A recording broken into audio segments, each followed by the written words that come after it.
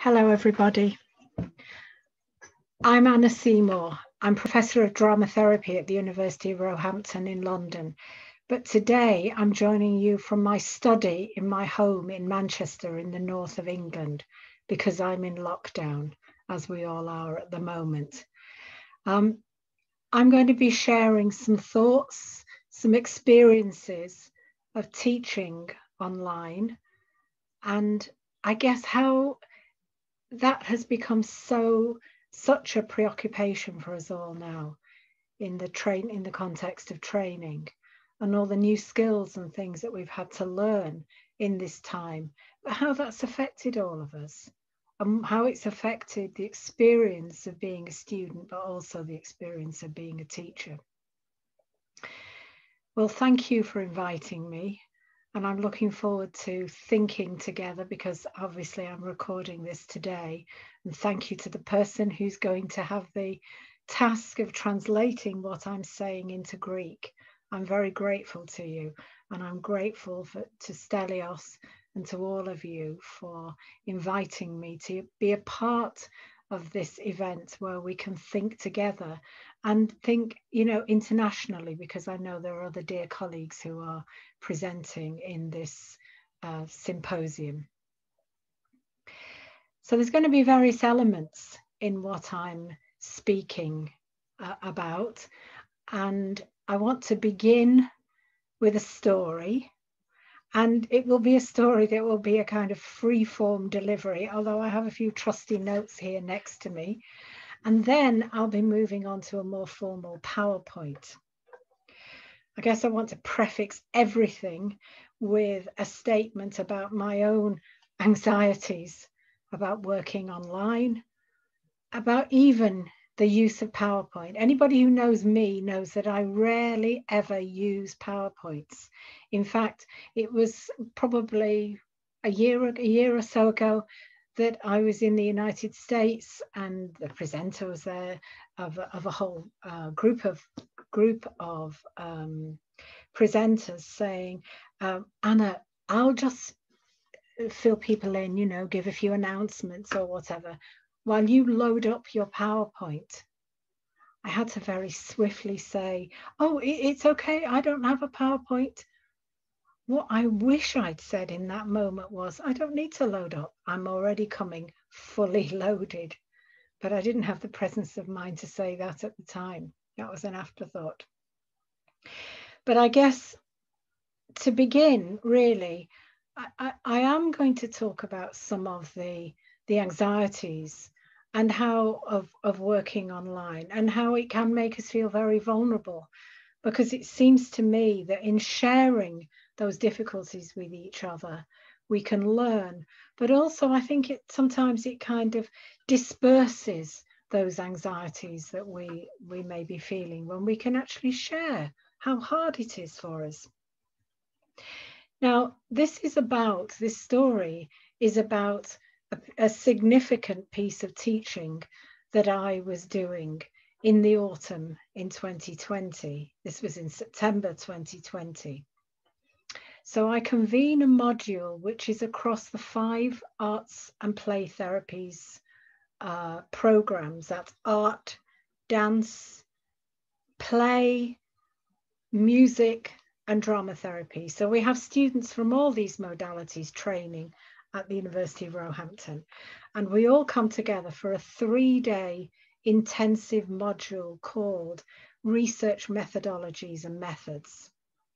Now, this is the first time this was taught online, and I, as the convener, had to think through with colleagues how we might deliver these 3 days online, with students joining us from 5 modalities from different parts of the country, and even some students from international contexts.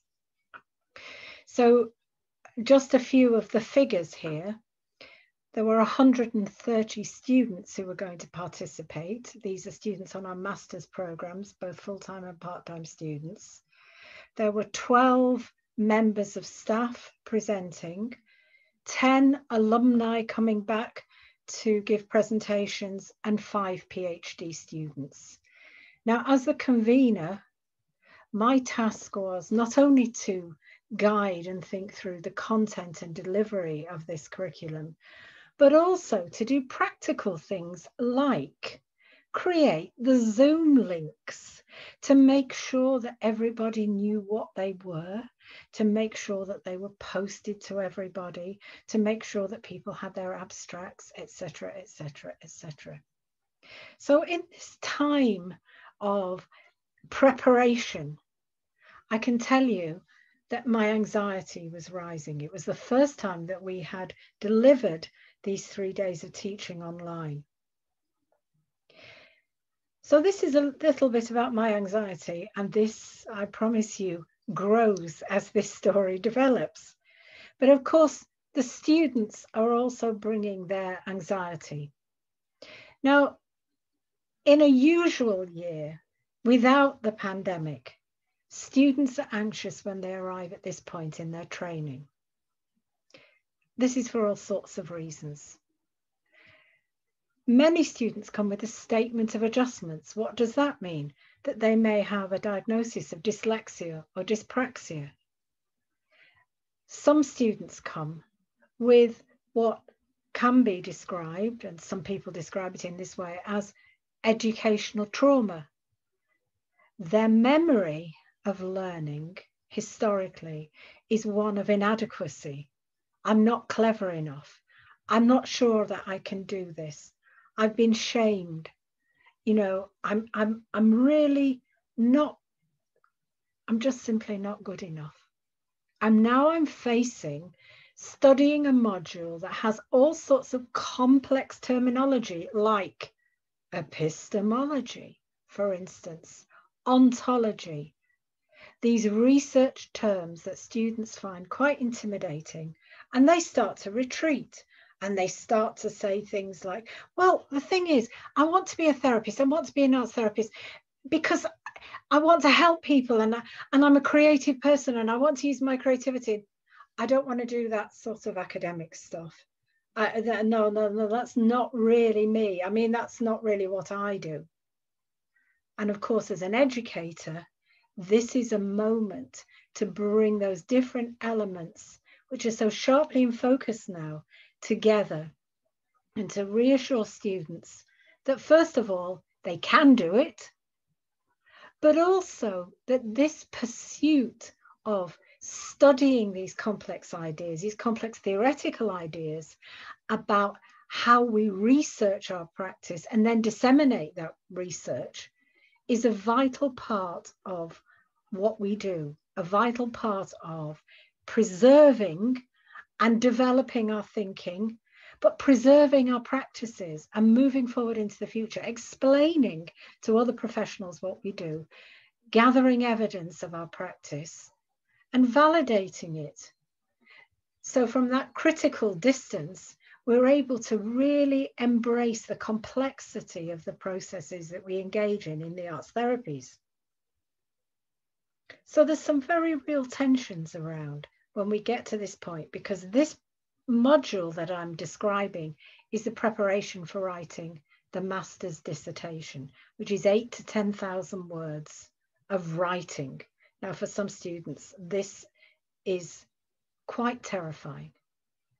So their processes of resistance, of fear, are all going to be in the mix of the encounters that we have in this module. So I'm thinking about all of this as I prepare to give the opening lecture. And bear in mind now there are 130 students who are all going to arrive on Zoom as tiny little postage stamps on my screen. Now, I've already said I'm no great technology person at all. This isn't my medium. My medium is embodied practice. I come from the theatre. I was an actor, I was a director. I've had loads of years of experience of going into rooms and working with my body and working with people live. So this idea of this working with this screen is quite alien to me. It feels as if parts of myself are missing and I can't use them. I have to trust a medium that I'm quite afraid of. So there's a parallel process going on there between me as the teacher and the students, but for different reasons. Although in my opening lecture, I'm planning to share some of my story with the students. Aspects of my story of feeling not good enough, of being told at school, not quite sure your university material. Well, that's because I went to a posh school and I was a working class child who didn't quite fit into the smartness of the school that my smartness and my intelligence enabled me to get into. But that's another story, and I'm not going to go into that now. So here I am in this morning, my heart pounding quite a lot, I have to say, welcoming, well, admitting the students from the waiting room into the screen. And we're about to begin. Now, I've decided that I'm going to use a piece of music to open the session. And it's performed by a band called Music for Change. And perhaps some of you know this band. And you may well have heard their different recordings of a song called Stand By Me, a popular, wonderful song. And I've chosen to use a recording of a live performance that takes place in Brazil, in which the chorus is sung in Spanish.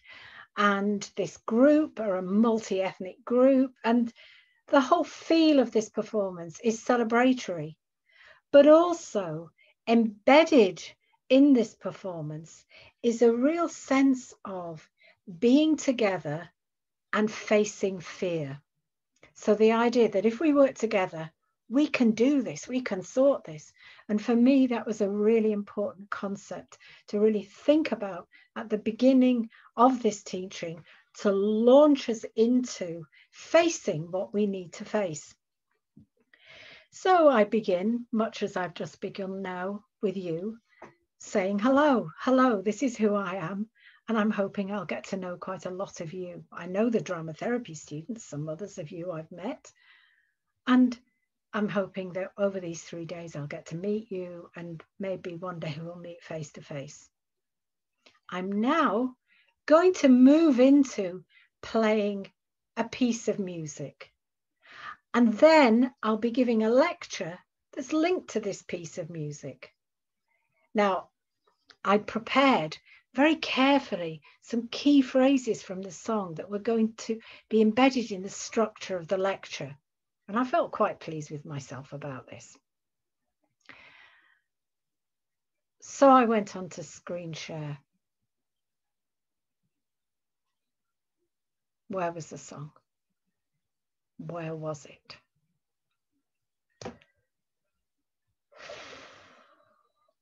Well, I couldn't find it. I didn't know where it was. I'm going to look at my notes now. I'd set everything up. Also, I thought.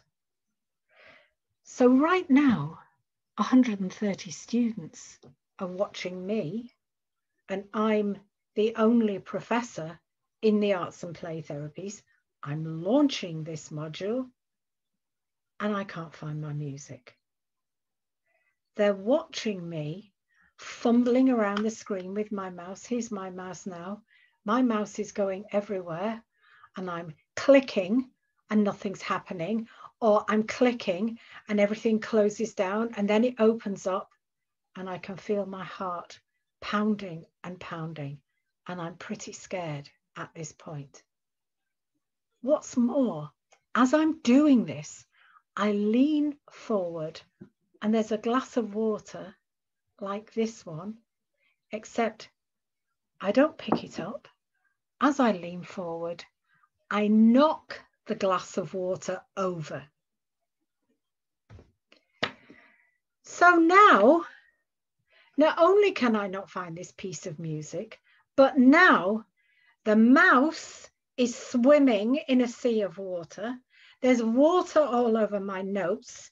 My trousers are sopping wet, and I'm sitting next to a window. every bit of me felt at that moment, I just like to jump out the window. I mean, the thing is, I was on the second floor, so I wasn't likely to do that. But the point about this is, it was a moment of absolute panic, because I really felt, I don't know what to do now. I don't know what to do. Maybe I'll cry, but what will I do? And all of this is being witnessed by 130 people who are contained within this square.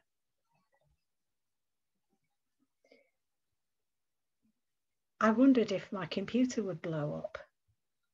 That's how ignorant I am. Well, maybe it would have done, I don't know. Maybe my computer would have blown up. So what do I do? Well, having fumbled around for quite a long time, having gone through, can I completely rewrite the lecture in my head right now? I realized that would be stupid. I realized that the song was, as I've said, embodied within the structure of the lecture.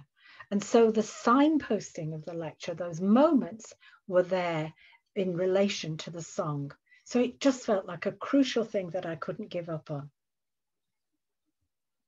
So I looked out at this sea of tiny faces and said, can anybody help me? Well, I was met with so many offers. And one of the students said, it's okay, Anna, I think I can do this. And very confidently, within a few minutes, she found the music, she played it, and everybody experienced a great joy of actually having listened to it. Now, the end of this story is actually a lovely story. I mean, I then had to carry on and give the lecture. And I have to say, it took me a few minutes to breathe deeply. And as the music was playing, I got a cloth. I wiped the desk. I dried my clothes and just decided to take a deep breath and say, it's all right, Anna, now you can get going. Well, I learned a lot from that experience, and I realize it's very akin to other experiences that I've had, where actually what I was doing was really working with the people I'm working with, reaching out beyond the confines of this screen and really recognizing that there was help there if I could ask for it. Later, I got so many emails from students thanking me, saying, thank you for sticking with it. The music was wonderful. It was entirely appropriate. But thanks. Thank you for showing us your vulnerability. Thank you for showing us your practice. Thank you for being honest. Thank you for being open. Thank you for sticking with it and eventually we found that music. And so at the end of the 3 days, upon a request from the students, we closed the whole of the intensive 3 days of all that working with all those complex ideas. We ended it with a playing of that music very smoothly, because one of my PhD students set it up for me and clicked the button, and we all unmuted and we sang a song called Stand By Me together.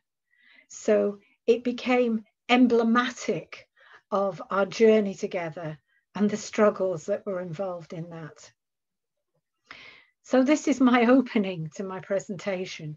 It's a story of what my dad would have called a disaster, a terrible disaster, but actually something joyful came out of it. So now I'm going to share my screen and move into a PowerPoint that I've prepared.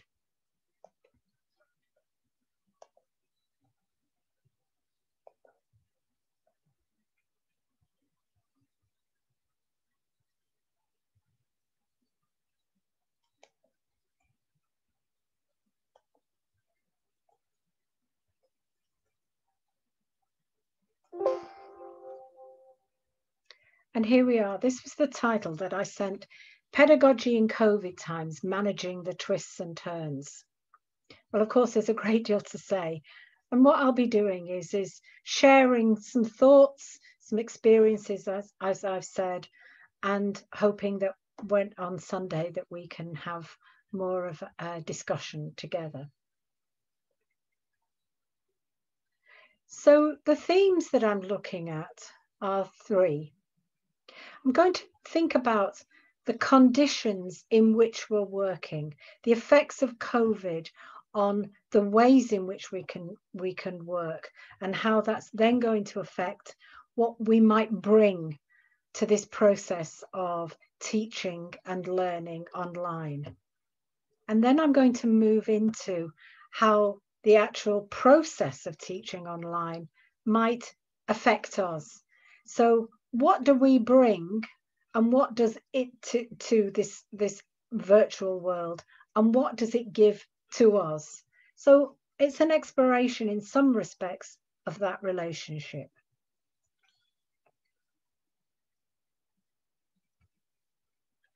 So let me begin by thinking about the working conditions. Well, of course, some of our teaching, I imagine, certainly for me in the early days of the pandemic, was face-to-face, but it was socially distanced. So the rule in the UK at that point was that we needed to be 2 meters apart. So the group that I was working with at that point was a group of 10 master's students, and I work with them for 2 days a week from 10 till 6 in a studio space. So each day I needed to go into the room at the start of the day, and each student was allocated a chair, and I would measure the distance with my trusty tape measure, a distance of 2 meters, and set that chair. The chairs were all sanitized, they were cleaned.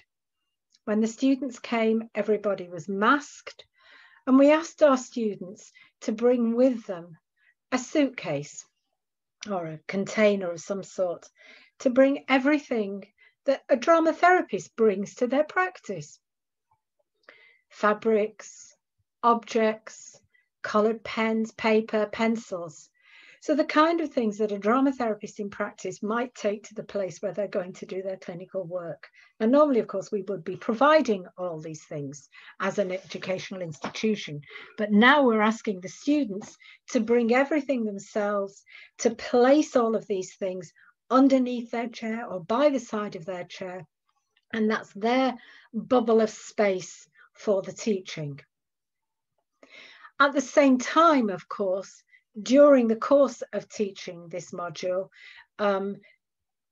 one of the students, well, 2 of the students during that time needed to be away. And then we moved into a process of blended learning, where students might be on a screen and the rest of the students would be in the room. So again, a really challenging experience of how to teach, incorporating the screen and also students in the room. We call that blended learning in the UK. I mean, that might be a ubiquitous term, I don't know. But then we've gone into lockdown, and now we are in full lockdown, and that means that the university is closed at the moment and students can't go in there, and neither can the staff. So everybody's working from home. Well, for some students, international students, that means they're working from their bedroom in a hall of residence. For me, I'm working from my study in my home, but it brings all sorts of implications, working from home, about choosing the space, about how hospitable that is, about that lack of separation between going into a place of learning and incorporating that learning now, bringing that place of learning into your home, and what new relationships that's going to create. What do you have around you? Where is it placed? Who else is in the home with you? And how much space do you have? And of course, the fact that your space is your unique space.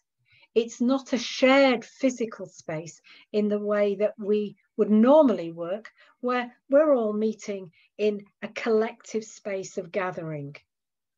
So there are various degrees of separation that are taking place under this lockdown, and working from home is one of them.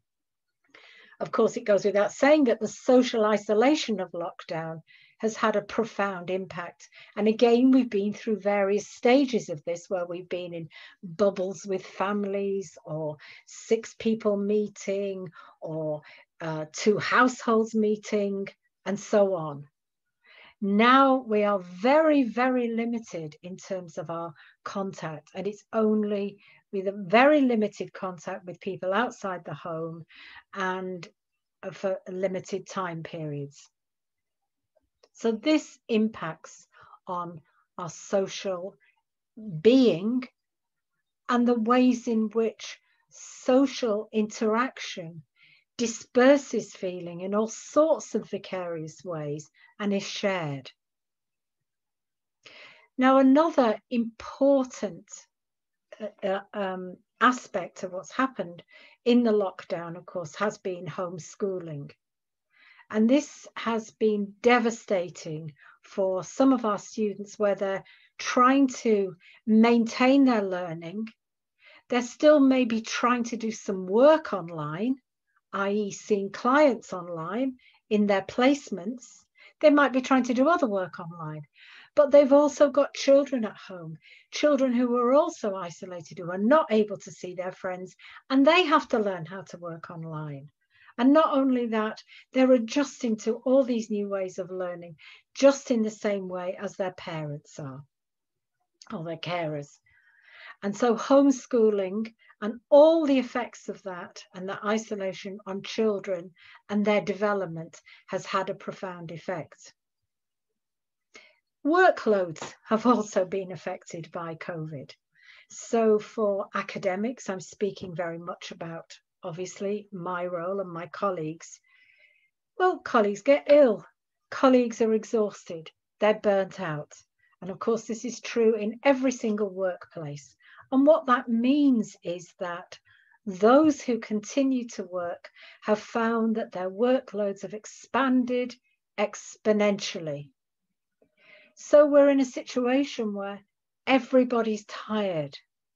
It's difficult to maintain relationships, because it isn't a case, as it might be under more normal circumstances, where one day somebody might be down because of what they're experiencing, but somebody else is in a better place because they're not suffering in the same way, and they can give a helping hand. Now we are all burdened with the effects of this COVID, and daily what's happening in the news, the sickness of relatives, the isolation, and all of that. And that obviously means that there is the potentiality to share that, but also that sense of who's outside of this. Our supervisors are experiencing this as well. Our therapists are experiencing this as well. Everybody is inside the bubble of COVID. So, of course, when our managements try to conduct business as usual, and they say things like, oh, well, you can do online yoga, or let's set up a mindfulness group to you. Many colleagues are sitting there growling and feeling absolutely fed up and insulted, and really want to say, please, can we change the business as usual? Can you try and lighten the burden a bit? Can you take away some aspects of the work? And it is possible to do that, in order that what we do, which is getting more and more difficult, can be done with a bit more ease.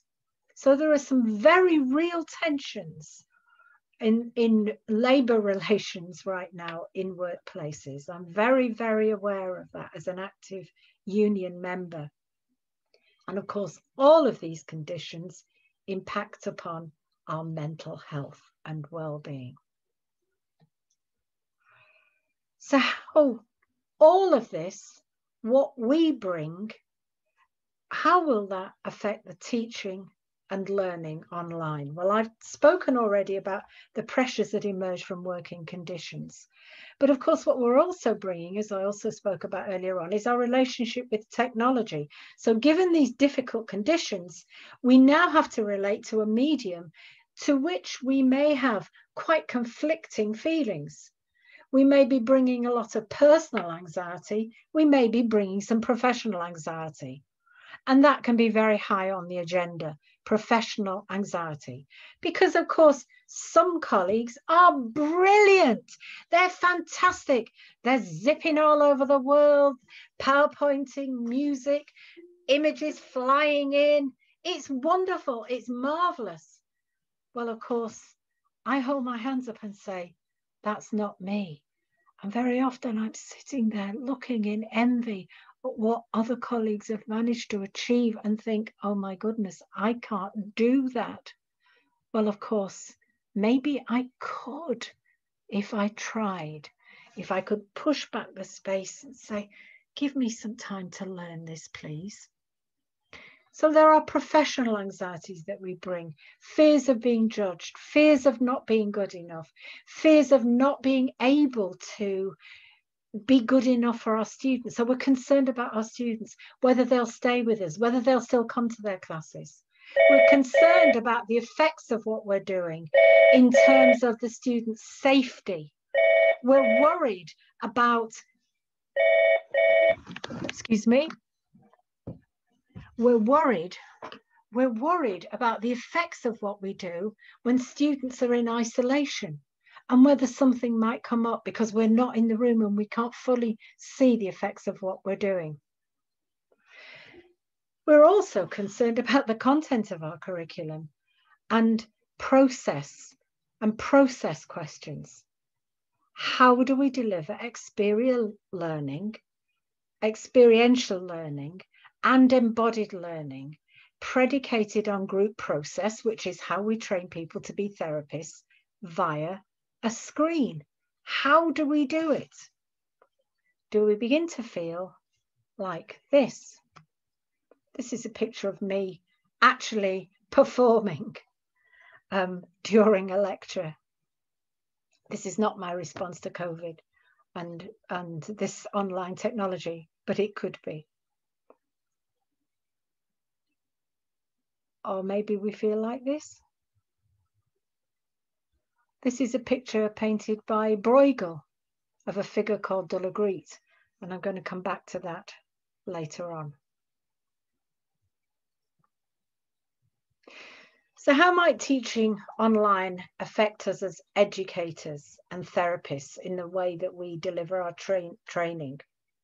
Well, I've already referred to this whole restriction that we're working with. We're working inside a frame, the computer screen. And yet what we're trying to do is we're trying to reach beyond it. So what I'm going to suggest is that this is where our therapeutic and artistic vocabularies come into play, which both help us to understand the process that we're engaged in and also to assist us in the various aspects of our process. So in dramatherapy, what we know is, of course, we work with the aesthetics of dramatic metaphor, our artistic vocabulary, in order to create a holding, a containing environment, which is drawn from the language of therapy, psychotherapy. So there we're drawing on a therapeutic vocabulary. Now, of course, when we're working live, we're thinking about literal space. We're thinking about bricks and mortar. We're thinking about walls. And we're thinking about how that literal space contains what Winnicott calls that potential space, that metaphorical potential. And within that material space, of course, we have control over how we work within that, to an extent, of course. And of course, sometimes as therapists, as we know, we get moved around into different spaces. But the very first thing that we do, as Roger Granger says, is we create the space. We clear the space for our work. And it's something that dramatherapists talk about all the time, that we have to make the space that we work in, but we do it materially in an embodied way. And within that, we're able to explore the metaphors of control, of choice. So the physical action allows us to enter into metaphor. Now online, we're working with different kinds of physical spaces. First of all, the computer screen, as we've acknowledged, and then the student's home, the teacher's home, or wherever they're working from. And these are going to constitute the working conditions with all the pressures that I've been speaking about. So let's think about this frame of the computer. And I have a conceit here in terms of making a comparison between the frame of the computer screen and the proscenium arch of the traditional theatre. And here I want to employ this concept of mise en scène, because I think it can be really valuable to us. So within the mise en scène, and of course it's a filmic term, but it's also used in theatre, we think about this idea about what we put inside the frame. What's placed inside this frame? So in theatre, we think about design, we think about spatial relationship, we think about the use of props. Now in dramatherapy, the prop becomes a projective object. So in this way, what we're doing is we're bringing that theatrical, artistic vocabulary in relation to the therapeutic vocabulary.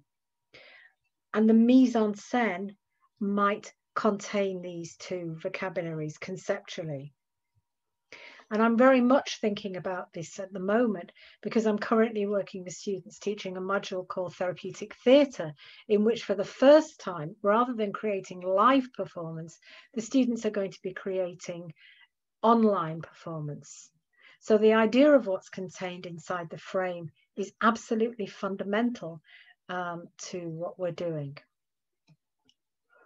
Now, in thinking about what goes inside the frame, I'm going to employ a couple of companions. The first companion is Brecht. Well, of course, anybody who knows me knows that Brecht is my companion very frequently. And I'm very pleased. I know that my presentation is going to be alongside Johannes Juncker, a German colleague. So that feels very good too, especially since we've left Europe. But that again is another story. So Brecht is my continual companion. And one of the things that Brecht talks about in relation to his artistic endeavor, which is linked with his political endeavor, is this idea of laying bare society's causal networks, i.e., looking underneath. We see what we see, but what's underneath that? And in thinking about that, and in the construction of his dramas, and of course he created model books for those constructions, and again, there's a lot we could say about that. What he's interested in is those relationships and how those social relationships, the causal networks, can actually be made manifest in a physical embodiment. So that thinking I'm taking into some of his theorizing, and in particular, an essay that he wrote, which was called The Alienation Effects in the Narrative Pictures of the Elder Bruegel. So this is where I'm going to return to that picture I showed earlier on, which is this one. Now, of course, if we were together in the room, maybe we could have a conversation about this. I brought this picture up earlier on to evoke how we might be feeling at this time of COVID.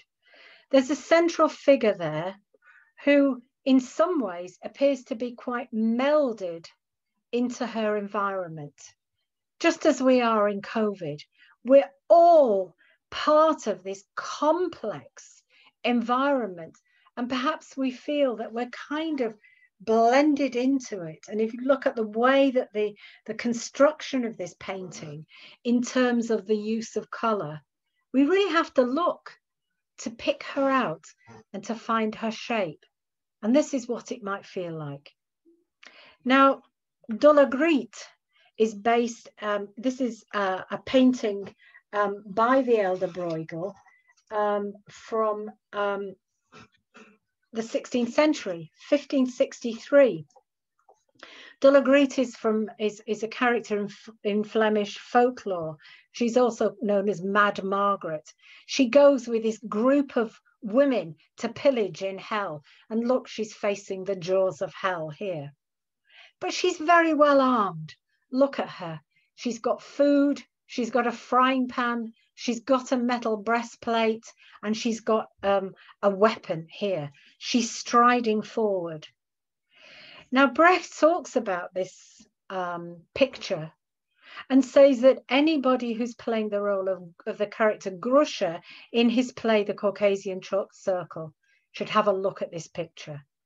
Because in that play, Grusha, who becomes the adoptive mother of a young child and who flees in order to preserve his life, much like often the dramatherapist feels under siege in order to preserve the life of their clients or preserve the life of their work, Brecht suggests that whoever plays Grusha needs to look at this painting, painted by Bruegel, and look at the resilience of this character, but also look at her in this context where she's forging forward in hell, facing the jaws of hell.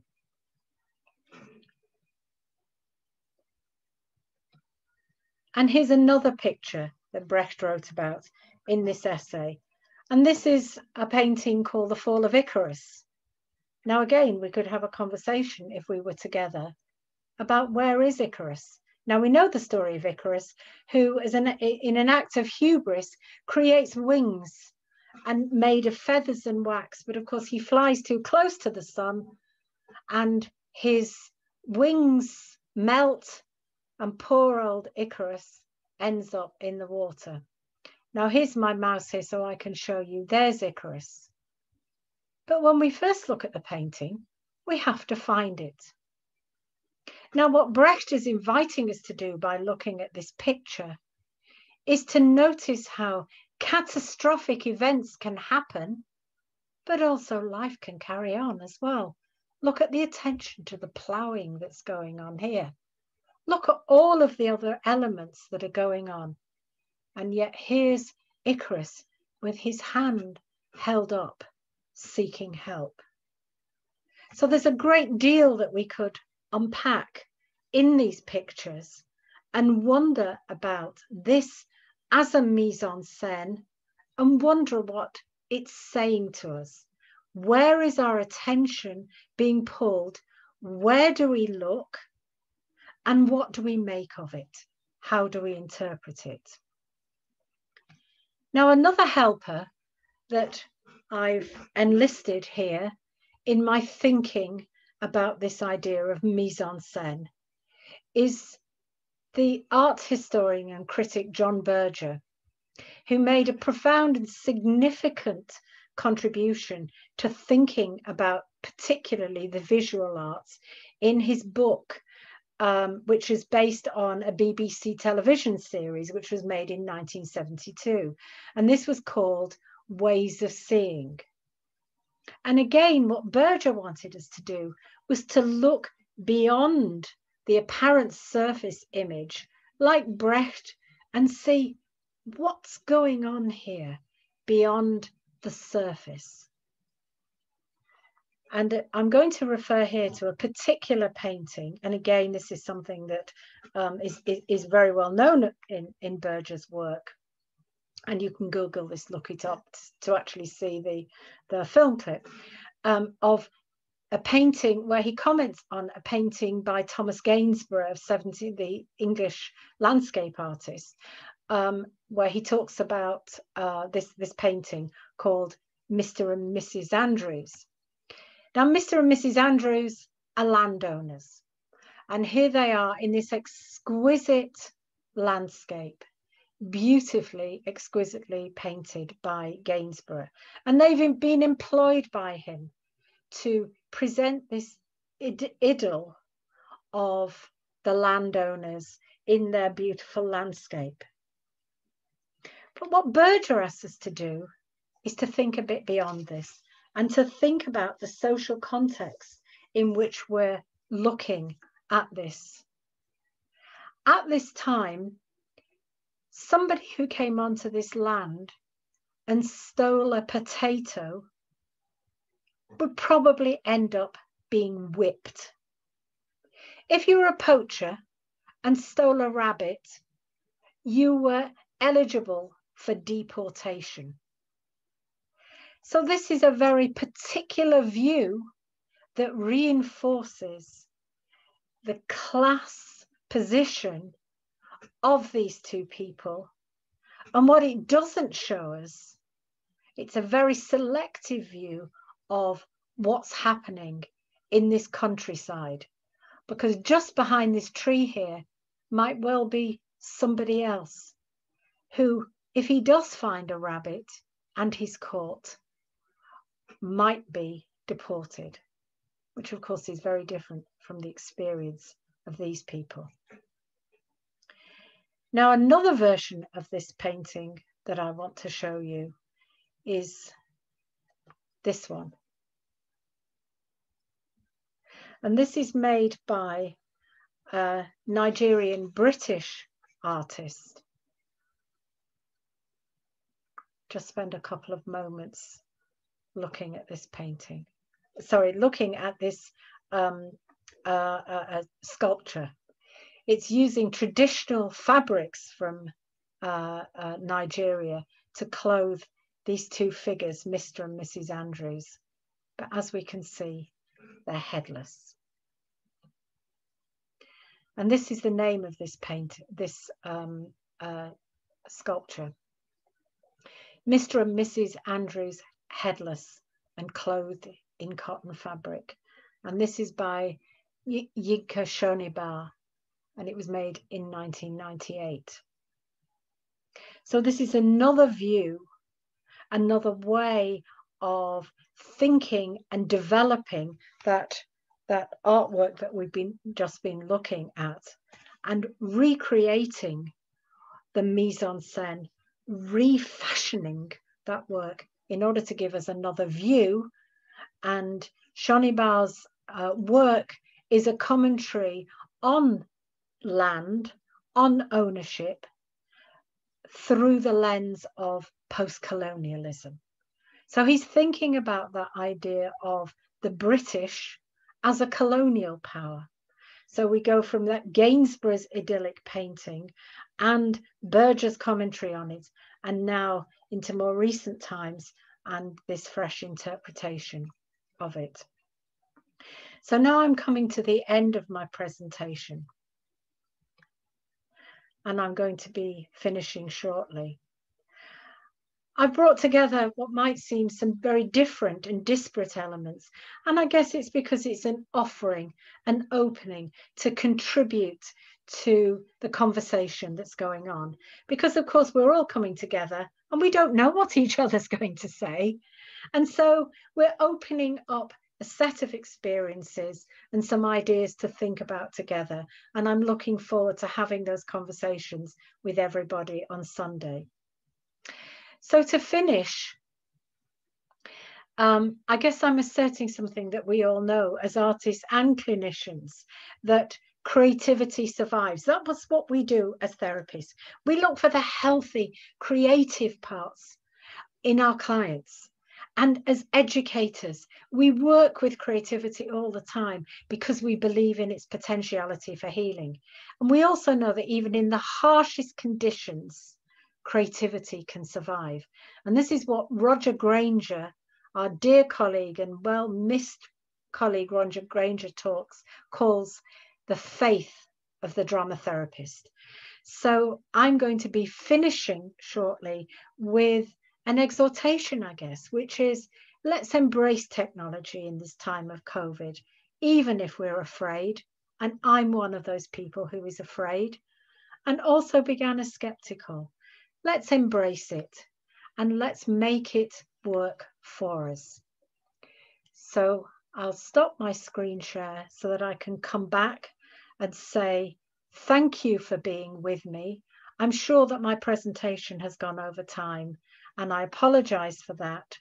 And I'm looking forward to being with you on Sunday.